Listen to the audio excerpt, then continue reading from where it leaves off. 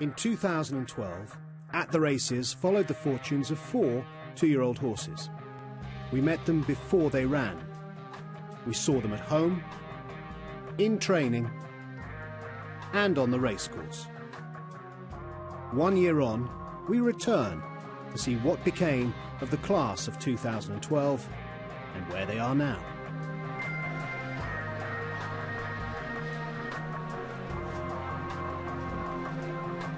Of the 4, we've still got Outbid, the auction house filly, and Excellent Puck, the Excellent Art gelding. The other 2 are both on the continent. Hardy Red, he went to Belgium, actually, as did Devout. So, and they're both racing out there now. Let's chat about those 2, actually, since we won't see them today. Because they started on the same day, if memory serves, Hardy Red and Devout at Bath. Both ran okay.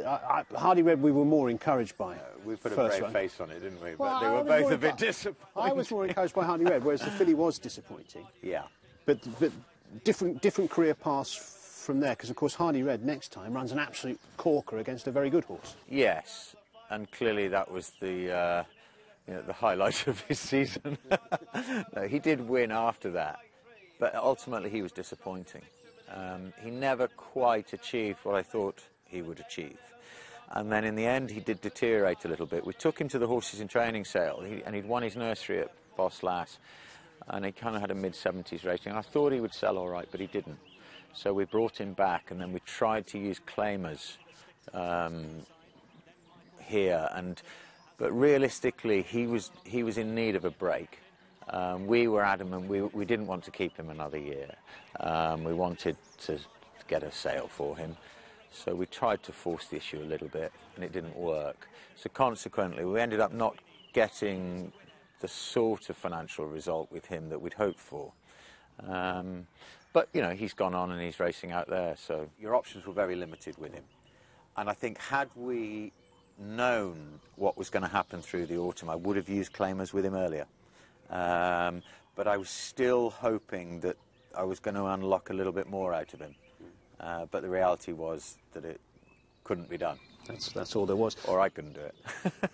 The filly Devout started on the same day at Bath, but her first few runs didn't show nearly as much as Hardy Red did initially. But in the end, that may have helped her case, because you managed to win 3 on the spin with her. Yeah, I mean, it was quite clear after Bath that, again, she wasn't going to be as good as we hoped she was going to be. So for me, the obvious thing to do was to go down the nursery route. I felt that she wasn't quite taking what we were giving her at that time, but I didn't want to put her away without a handicap mark. So we did give her the 3 runs relatively quickly, and she came out with a mark in the 50s, which was all she deserved on what she'd done. I can't remember, I think we had a bit of a setback in the autumn with her when we were going to play her then, and we had to wait until the winter. And I thought that she was a good thing off her mark first time out, but like all good things, she finished second. And then she had a little run of getting placed, and her mark was creeping up. And I was starting to think we'd blown it. I was starting to think, you know, every time you finish placed and don't win and you creep up a little bit more, you make your life a bit harder for the next time. And then she luckily just found a little vein of form where she won a couple of handicaps. I felt then that possibly the mark she was going to be asked to compete off was going to be too much for her. So we dropped her into a claimer, which she won. Devout now has got clear running and is sailing down this near side, taking aim at this leader, and Devout is sweeping on by. Devout for Fergus Sweeney goes on to score. And it's Devout who's going away now from Sam Grouse in second. Big gap back to Petit Georgia in third. Doubles for Jamie Osborne and Fergus Sweeney as Devout wins the last. Devout has the lead as they race inside the final 100 yards and will make it 3 wins in a row. Sublimation was closing in, but blew it by going wide on the turn, and Devout the winner. And the opportunity came to sell her after that, and you know, I could have gone to the well once more and she might well have won another claimer, but the right money came along for her, so she went. How important is it to be able to sell at the right point when the offer comes? Is it? Oh, it's vital. It's vital, and we wouldn't be alive if we didn't do that. You know, why not take advantage of a secondary market and hopefully reinvest in a new one and roll the dice again? You know, we might get luckier next time. You know, we hope, you know, all the time, to a degree, what we're doing is we're sifting. And we are trying to find those horses whose ability is greater than, you know, than the average. And sadly, in those two horses' case, they were ordinary. So, 2 of the team are now racing and winning in Belgium. But what of the other 2? Last time we visited, after various frustrating delays, Outbid was nearly ready to race.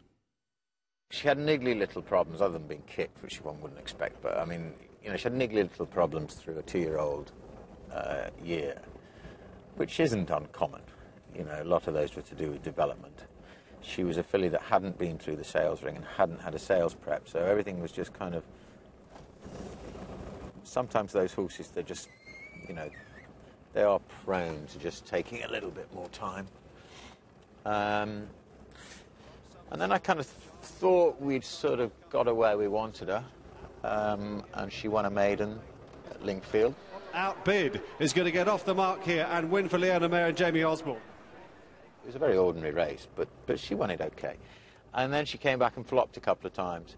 And whereas with Devout, I kind of knew that time wasn't going to improve her, so it was the time to get out.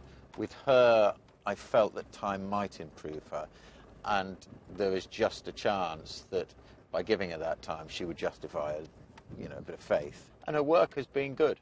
You know, but as you know, she showed us plenty of pace last year, and she's showing us, you know, she's still showing that pace. I hope she's just a bit stronger, a bit more mature, and consequently she will prove to be well handicapped. I'm not totally certain about that. You know, we've started down this route, and we're sort of sticking with it, and it could be that in 2 months' time we will discover that she didn't justify giving that time to, but you know, there's still a chance. As you can see, she's changed shape a little bit since you last saw her. This time last year, she was sort of, you know, a little bit squat and quite wide, and looked like a sort of strongish little 2-year-old. Now she's got a bit more. She's lengthened, and she's sort of more rangy-looking filly. Ultimately, she's going to be a trade. You know, I would be absolutely shocked if she were here this time next year. At some stage during this summer, we will feel that we've done what we can do for the time being, and maybe she won't justify an extra stay because we don't think she's going to improve sufficiently. But, you know, there will be other places in the world where her ability can be better utilised. You know, not everybody has our system. And, you know, there will be places she can go where she could keep winning races. But it probably won't be in England. The 4th member of the team was bigger than his peers, but slower to find his feet. Excellent Puck was a longer-term project who needed more time to develop physically, and he wouldn't make the racecourse until January of 2013. The pick the near side, it's Jimmy the Snooze in front, but Black Dave, the latest challenger, and it's just about going to get there. Black Dave for Adam Kirby and David Evans, an in-form duo, beats Jimmy the Snooze, tight for the next spot with Shaolin, and What a Bougie. That ran a very promising race. Excellent Puck made some headway. We tried to win a maiden with him on the all-weather. You know, he arrived at that time of year where maidens, it was possible to win them. And he was unlucky. He was second a couple of times, and he was second to quite a good horse of Charlie Hill's filly at Wolverhampton. And then after that, I kind of felt that we were sort of, you know, we had the capabilities. We just didn't need to run into one of those again. So I sent him to Southall for what I thought was a kind of fairly ordinary maiden. He started favourite, and he got beaten. So bumped into another decent horse, probably. Yeah, it probably wasn't too bad. And we probably threw the race away a little bit. Probably made a bit too much use of him. And Southall wouldn't exactly. He didn't love Southall. kind of knew that going there, but I still thought we'd get away with it. So then he came out after his 3 runs with a 70. And then we were at that time of year where 70 was no longer going to be a good enough, you know, you weren't going to win a maiden with a 70 horse at that point, so we waited for a 0 to 70 handicap. And then the old boy went and won it rather too well, and sent us up to 76. I was rather hoping that we would have had 2 runs below the 75 mark, in which case I think he probably could have won another one. So we sent him with that in mind. 76 is a horrible mark to be on. Because? Because you're in that better bracket, you know, and with a 3-year-old above the 75. Yeah, with a 3-year-old at this time of year, if you're running in a 0 to 80, 0 to 85, you're possibly going to run into a horse that will end up the season rated 100. This horse isn't going to do that, but you know, you're probably going to run into, and certainly improving horses are going to be in there. So you need to be well in front of your mark to win one of those. We sent him to Chester. We were biting off more than we could chew at that time. But, you know, as we've said before, failure gets rewarded, and he was rewarded with the pound off. So we're now back in the 0 to 75 bracket. There's a couple of 0 to 75 possibles coming up for him. There's some classified 0 to 75s, which clearly are going to suit him. So we'll see how we get on, but I hope we will now get back sort of getting competitive again. Also, Chester was his first run on grass. And we hadn't been able to work these horses too much on grass this spring because it was, you know, there wasn't any grass growth and there wasn't a lot of rain. The ground was quite quick, so he wouldn't have had that much experience of it before he went to Chester. But ultimately, he is an all right horse. He will end up being rated over 80.